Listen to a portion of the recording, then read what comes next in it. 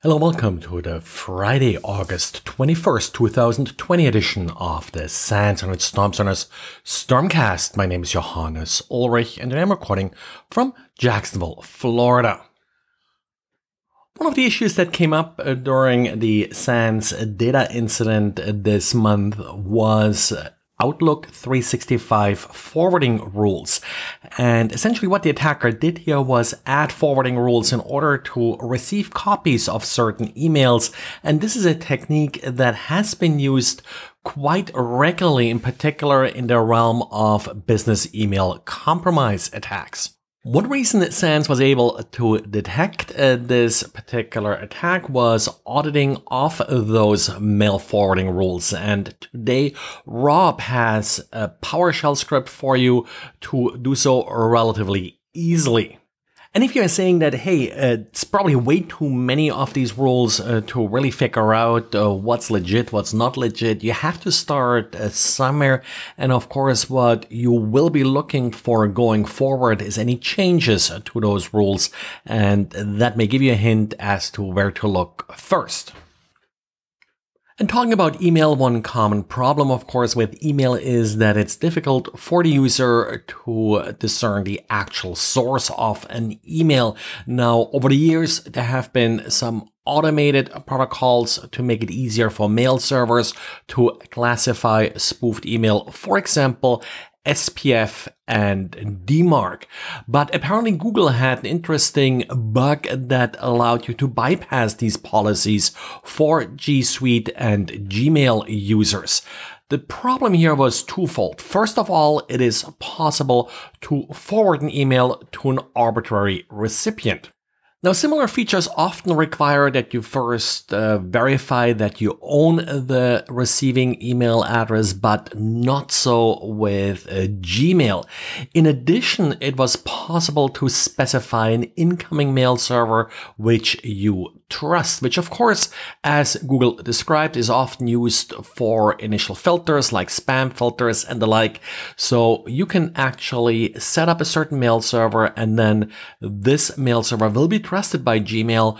So any email will be accepted from this mail server. Of course, the downfall here is that then you can forward this email using the feature I mentioned first, and the combination of these two features essentially comes down to a bypass of SPF and DMARC policies. Alison Hussein, who discovered this vulnerability back in April, did report it to Google and has worked since then with Google to have it fixed. Shortly after the blog post was published, Google did indeed release a fix.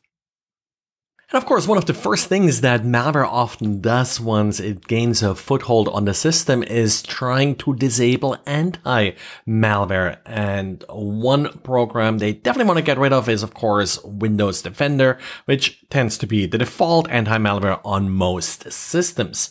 Now, there used to be a pretty easy way to do that, the disable anti-spyware group policy.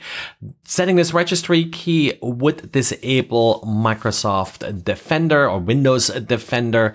And the intention of this disable anti-spyware key was to allow other anti-malware, if you install it, to make sure that Windows Defender is turned off and to avoid any conflict between having multiple anti-malware running on one system. Now, the initial fix that Microsoft applied over a year ago, I believe, was tamper protection. With tamper protection enabled, the change could still be made, but would be undone once the system reboots. So yeah, you could still get some protection from anti-malware until the system is rebooted. But Microsoft decided now to essentially get rid of the disable anti-spyware registry key and group policy. So if you still have it set, it really has no effect. As far as the conflict goes between Microsoft Defender and other anti-malware products, Microsoft states that its product has become intelligent enough to identify if other anti-malware is running, and it will automatically disable itself. And then we got an interesting paper from Singapore that may make some interesting sort of light weekend reading. And it's about deducting the shape of a key based on the noise it makes when you insert it into a lock and open the door.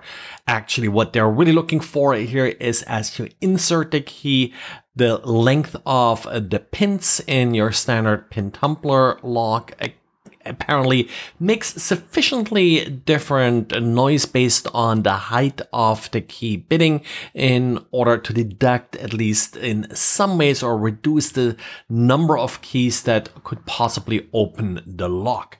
Apparently they're sort of able to limit it or narrow it down to sort of 3 or so different possible key bittings that would then open the lock.